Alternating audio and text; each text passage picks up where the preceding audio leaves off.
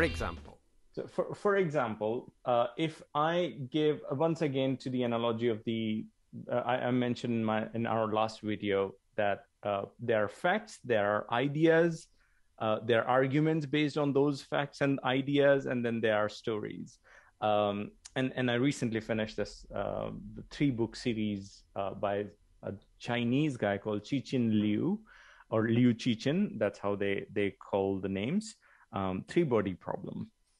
um, and this book was exploring humanity on how they behave, and it's a chaos of the world map going on, and they pick a random character with, just like a human like you and I, or uh, people like us, put inside that chaos, and then from this person's point of view explain that chaos, so which is interesting. And instead of pointing and picking facts and hard science factors, they explain from the point of view of the person how it looks like. It was very fascinating, and make the reader go and dig and search more about those hard facts rather than giving them straight in front. So this is But again the power of that's storytelling. what real life is all about, right? Like life doesn't give you facts. Life gives you events, and then you have to figure out what the facts were. Like there's a whole field of study, much underappreciated, unfortunately, which is history, which is exactly about going back in time and figuring out what the facts were from the narrative. And that's one of the things I was telling you, is that everything is a story. Like there's nothing else but storytelling. Even the facts we choose to highlight are part of a narrative, right? Like, we justify things being important by, the reason that made them important, or the set of events that happened before those facts came to light. And and this really brings a super hard challenge for us when we write a book, which is like, how do we know what matters to tell our readers, right? Like, if you're writing a book, you can write about the stuff that you already know, but maybe your audience isn't ready for it. Like how do you know? Like, what does your audience want? And uh, the cool thing about the 48-hour book method, as we developed it, is that it's not supposed to rely on your genius to know what your audience wants, or foretelling or fortune telling. Right? Like, I'm not a fortune teller. I'm an author, right? Like, I don't know what people want, but they can tell you, right? Like, so this is, I think, one of the key things that many authors miss, is this ability, the method, to go out and then figure out what the people want to be told, not the solutions, right? Because that's another anti-pattern. Like, people don't Yeah, tell you what solutions they're looking for, right? Like, the story yeah, that comes to mind, or the example that comes to mind, is YouTube. You can go to YouTube with any question, like any problem you have. The dishwasher is broken, or your laptop isn't booting, or whatever. You can go there with the problem, and they'll figure out the solution. But if you go there with a solution, you will not know what problem is supposed to yeah. solve. So it's the I same think with that's a very books, right? important problem. I'm gonna pick on a question on that. Carry on. I have a question for you Go on for it. Go for it. problems. Yeah.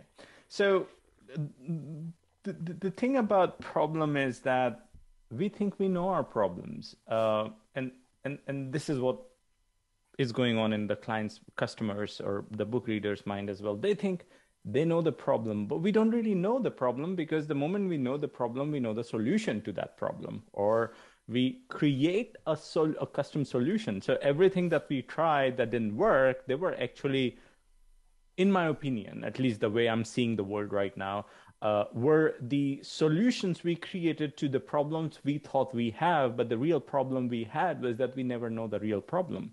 The questions you ask determines the answers you get, in a very simple form. And for the authors, that makes it even harder to navigate, because So how do that's you all know we these can get, problems right? then? Like, we can't get, like, for, let's say, we use a method in the 48-hour book method, which is the SMIQ, the single most important question survey. Like, there's no hope for us to get out of 20 to 100 words the real core of the problems that the people are facing.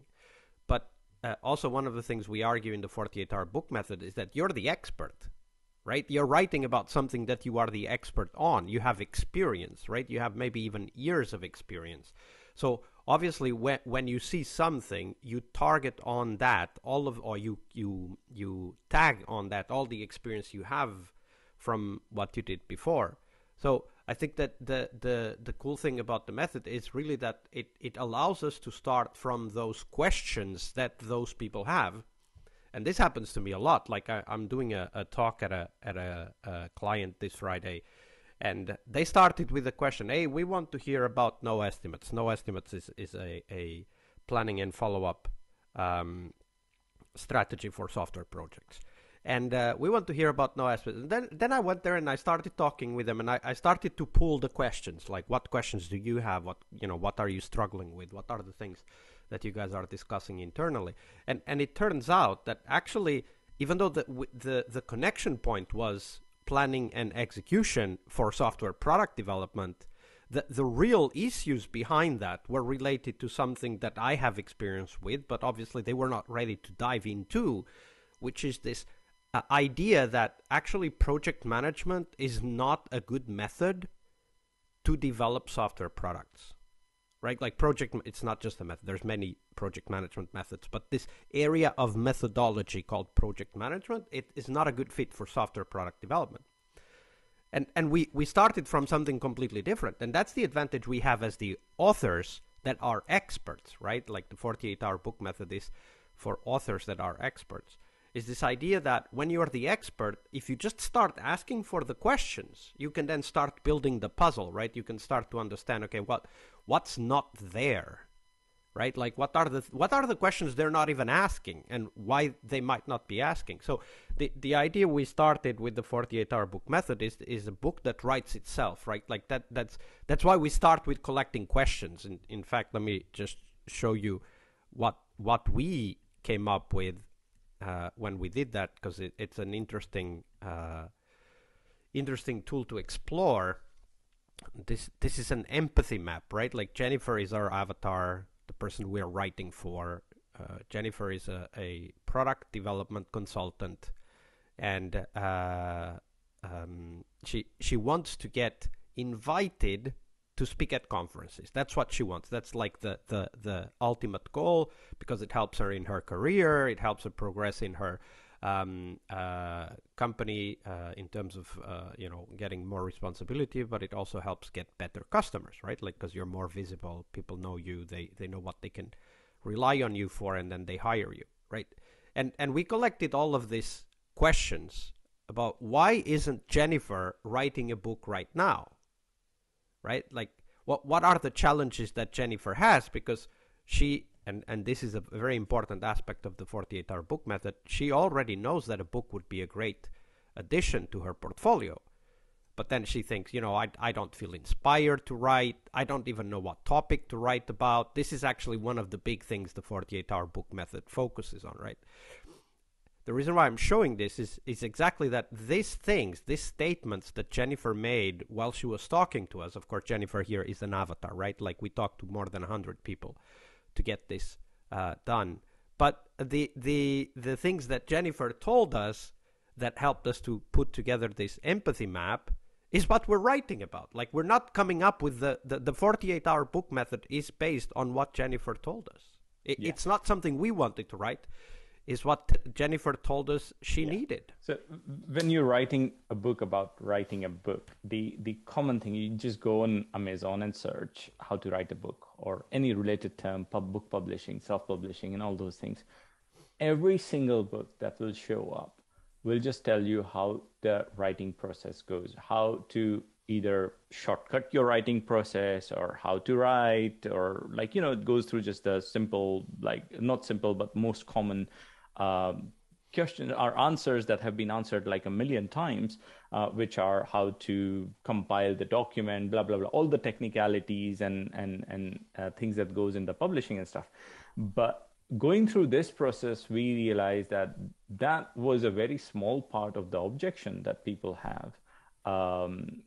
which is, I don't know how to go through how to follow the process of writing a book. But then there are like a lot of things that goes before and after. So things like uh, there's not a single first thing. There's not a single book on Amazon on how to write a book that get you invited to speak at conferences. So how did we come up with this idea? We did not invented it. Yeah, As you Jennifer can told see, us everything. yeah, yeah. This, if you look at this map in front of you, the empathy map, at the right side bottom corner, you will see a section called Gain. Gain has different notes that Jennifer told us that she want to get out of the process of authoring a book. We picked the one which we find that like, hey, we can add value immediately. This is something that Vasco has been doing forever, and then there are like other things that we can build into to make it so unique. So our uniqueness didn't come from our expertise. In fact, we have to cut down a lot of different tools and expertise that we have that we originally would want to include in this book. That's like, okay, it's not going to add value to what we chose to help Jennifer with. So it also acted as like kind of a compass system for us to know what is the right direction. It also acted as the unique selling proposition and make us stand out without actually trying anything to stand out. We just no, and that's actually a very good point. Like the idea that we have is that, you know, somehow I need to write something unique to stand out. And in fact, the best way to stand out is not to write something unique, but rather to write something that solves a real problem for a person. But here's the most important thing, that they already know they have. Like I see a lot of authors trying to come up with contrived and sophisticated problems that people don't yet know they have and they have the solution for. Well, that doesn't help you because they're not looking for you, right? Yeah. Like Jennifer is looking for an idea on how to get herself invited to speak at conferences. Yeah. There's an observation that I had about 10 years ago. I joined a company called TIE, the Indus Entrepreneurs, as the chapter manager. And basic activity of that company, which I was doing, was facilitating knowledge exchange between angel investor, venture capitalists, and potential startups and students who we wanted to encourage to become startups and stuff. The most common thing, and I'm embarrassed by accepting that I even today come across my own ideas that way, that approach, was that people have an idea and they see around and nobody else is doing an idea. Just the fact that nobody else is doing excite them. Oh, this is so unique, nobody else is doing it. It's gonna be the only one in the world. It's gonna be the next Google. It's gonna be the next Facebook. Like whatever is in, like whatever they have in their mind they're competing with. And when they explain these ideas to others, it feels very convincing. But most of those ideas just disappeared in the world. It's not the ideas, not the execution. It's also the something we call product market fit. And in the product world and in my 48-hour book method world, I call it your promise to your market fit, the promise that you're making to your market. If that promise is not acceptable in the market, I mean, look at Elon Musk. He's sending people to Mars. Is there a market for it? No. Probably 5 generations later, there could be. I mean, I'm in education field. Like if you see broadly, 5 generations or maybe 50 years down the line, if I'm there and I'm an industrialist about education, I may consider opening up a university in Mars, like because there are now people there. There's circumstances that created that opportunity. But today, if I want to open a university in Mars, nobody else is talking about it. I would be the first one. Is there a market? Is there a promise market fit to that? No. This is what this process helps. Yeah. So I wanted to add to that this promise you make, like I think you also called it uniqueness, which is, in my perspective, it's not uniqueness that we are looking for. It's usefulness, it's value that we are looking for. But in the 48-hour book method, that uniqueness, that value comes from an actual need that the customer already knows they have. Let me show you the landing page for the book, and we've reviewed this in a previous video. Don't forget where you're going, because I just wanted to take the promise, and highlight that. Like this is how we sell the book. Literally, this is the sales page, right? Yeah. And what's there, what's at the top, is what Jennifer wants the most. It's Jennifer's goal. She wants to get invited to keynote at conferences in her industry. Yeah. This is what we are talking about when we talk about this promise. It's something that they already know they want. It's not about building a world that doesn't exist and making a promise. It's about getting them something they already know they want. And do you know the opt-in rate for the geeks out there who know anything about marketing? What percent of people who saw this page ever joined to become a beta reader or beta community member? Do you have maybe rough idea? I remember once we were checking, it was dabbling between 60s and 80s in percentage. So 8 people or 6 people in the worst case scenario out of 10 people who saw this page. This is that powerful. Now, there are not millions of people seeing this page because they're not interested in going and speaking in conferences. But there are few people. Out of those few people, this is like 8 out of 10, 6 in the worst case scenario out of 10 say like, I'm up, I sign up, I want to read what you have to say. Yeah, and this is very important because we talk about product market fit in the Lean startup community and product development community, but in the 48-hour book method, we're talking about something much more important than that, which is solving a problem that people already know they have. And if you think about this for a second, product market fit is an unknown. It's an uncertainty. It's something that you need to have a process to even find out what that might be, and it involves money and time and people and a lot of patience. But what we're doing here, what the 48-hour book method is about removing the guesswork from getting that product market fit. And it's very simple. What you're asking people is, what are their biggest challenges, right? And why those challenges matter. That's the SMIQ, or single most important question survey. When you know people's challenges and why those challenges matter, you already have product market fit. Now, that doesn't guarantee you know how to market it. That's a different thing, and Ed's the expert there, and there's a lot of chapters in the book about how to market the book. But the idea here is that the customers are telling you, they are helping you write the book by telling you what they struggle with and why that matters. These are the 2 most important questions. You don't ask them what they want. You ask them their struggles. Okay, so for you and I mean, I'm from half background in product development thanks to you, because you are my exposure to the product world. For us, when somebody say that you need to find out what they want, we know what to do. But for everyone else who's not from this background, or even if they are in this background, they have not connected the dots yet with their book and creating their product for the first time, because when you're creating a book, you're actually creating a product, you realize it or not. How do you determine that what your customer wants? What's the thought process behind, and how do you solve this problem of finding out what your customer wants or what your reader wants? By the way, I just checked, it's 63% at the moment, and that's based on the last 3 years of data. Yeah. So. For the 48-hour book method opt-in page.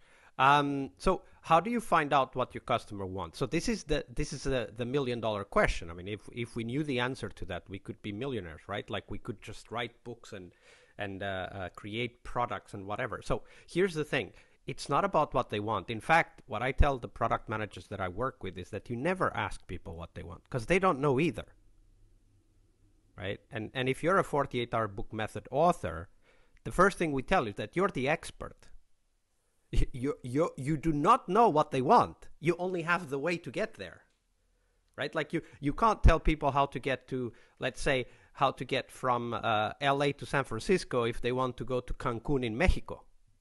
Like that's useless, right? I'm the expert in navigation. I can tell you how to get from LA to San Francisco, but they don't want to go to San Francisco, And that's what most product development companies out there and most book authors try to do, is tell people how to get from LA to San Francisco when in reality they want to go to Rio de Janeiro or Cancun in Mexico. Right? So what we want to find out, this is the most important part and the first part of the book indeed, the 48-hour book method book, which is we want to do the single most important question survey. And there are different steps to do that. We can dive into that in another video. But the single most important or question or SMIQ survey is all about understanding their struggles. It's their struggles that matter. Right, as some people attribute this to Steve Jobs, it's not your customer's job to know what they want. That's your job. But here's the thing, and this is my addition, it's the customer's job to know what they struggle with. It's not your job. Right? And this is the thing that most people go wrong. It's like, I know what they struggle with, and I'm going to write the solution for that. Well, you don't know, right? You have to collect that. That's what the empathy map we were just talking about shows us, right? Like, this is a constant reminder, and Ed is probably fed up with me telling him, just go to the empathy map, right? Very often we've had these conversations in our weekly calls where Ed is asking, how about, and what if, and I tell him, just go to the empathy map. Honestly, I'm more fed up of myself that, like, why on earth I deviate away from looking at this empathy map. But that's what I do. If it's not in front of me, I tend to forget the wants and needs and the problems of Jennifer. I stop stepping in the shoes of Jennifer, and hence I may be the reason of frustration for you, Vasco, that, like, why on earth he keep on deviating away from the topic. And this actually highlights the biggest problem for book authors out there. They don't have a clear avatar. They don't know who they are writing for. And we have it. We gave it a name. We call it avatar, not persona, specifically because we want to separate the concept of persona, which is used and abused in the product development world. And we want to focus on someone we write for, like we're writing for this person. In fact, what we do when we coach authors is literally have a conversation with Jennifer. Like, literally, when you don't know, just look at a wall or look at a cutout board of some character and ask that person the question you have in your mind. Like, project, that's why avatar is there. Project your customer into that avatar and ask the questions that you want. Have a conversation with that avatar. Yeah. And of course, the best is to actually have that conversation, and you can do that online. Thank God these days it's easy, right? Just go on Reddit, find a sub community that represents your avatar, and talk to them. Exactly. And chances are, if you're an expert, which we think you are, because you're listening to this so far, you already have talked to people, or in your life, or you have served, or there are people who paid you money to solve certain problems, or there are an area in your expertise that you can talk to people, or reflect on your talks before to find out, at least get some starting points on this direction. So Vasco, I've got a couple of more questions for you. All right, last two questions, then we need to wrap up. Right. Okay. So once again, coming back on the micro scale of the people don't know what they want. Why do you think? Because to many people, when I talk with people, it seems like a new concept. When I tell them that you don't know what your customers want, they're like, why is it a new concept? And most people don't think in this way. Why people don't know what they want themselves when you ask them what you want? And also, as an expert, why your expertise doesn't help you know what they want? So you're an expert, you're supposed to know everything. So there's two anti-patterns that play together, kind of they build on each other for that. The first one is authors write for themselves. Many authors, especially nonfiction, they write for themselves, like they are the avatar, right? And of course that's useful. That's a good starting point, maybe for a blog post and a couple of tweets. But then you need to quickly get market validation that what you're writing actually resonates with the people you're actually writing for, right? Because if you write for yourself, you're going to have a very happy customer, but it's going to be one customer, right? It's you, period. There's no other customer out there that is exactly like you. So that's the first anti-pattern. And then because we write for ourselves, that's the second anti-pattern, we write about solutions. And here's the thing. Our avatar, Jennifer, does not know the solutions that we provide her because she's not an expert in book writing and book marketing. Like, that's our job. That's not her job, right? Her job is to know that she wants to get invited to keynote at conferences in her industry. Our job is to figure out how to get there, right? Like, how to contact conferences, how to use the book to start promoting your work as a speaker and as a consultant, even before you finished writing the book, and so on and so forth. And these are the two patterns that work together to cause that problem. Authors write for themselves, and we very often write about solutions instead of writing about problems. So we're taking that off. In the 48-hour book method, we start from the SMIQ survey. So we start from Jennifer's problems. And through the SMIQ survey, we try to figure out what are Jennifer's goals. So we write for her goals. We write for her problems. And yes, we do provide solutions, but those solutions are not the headings of the chapters or the sections of the book or the title of the book. That's not the solution. The solution is the content of the book itself. What we have are goals and problems as the headings of chapters and even the title of the book itself, right? Like the title of the book is the 48-hour book method, and it's there because it is a promise we're making for the Jennifers out there who think that writing a book is an incredibly time-consuming, boring, and lonely job. Well, it isn't. Which it is. It isn't, actually. It's a 48-hour process. You go from having an idea to having your book out there, selling yourself and your services in 48 hours. And we've done this with quite a few books already. So like that's perfectly possible. And that's what we're promising Jennifer. Yeah. That's why it's there in the title. Right? So we're not writing for ourselves. The 48-hour book method is not for ourselves. In fact, we already know all of the things we're writing about. We're writing for Jennifer. And because of that, we write only about Jennifer's problems and Jennifer's goals. And here's the key thing. Here's the tagline for this conversation, which is all we have to do with the book. There's nothing else we need to do. All we have to do is to help people solve a problem that they already know they have. The moment you start writing a chapter or a section and it feels like you're convincing people that they have a problem, stop immediately and go back and ask the avatar you created, what are you struggling with? Yeah. Even Coca-Cola, for example, they tie their product not because they don't solve the problem. I mean, addiction could be a problem. People who are addicted to drink, like talking of myself, but they associate it with the status.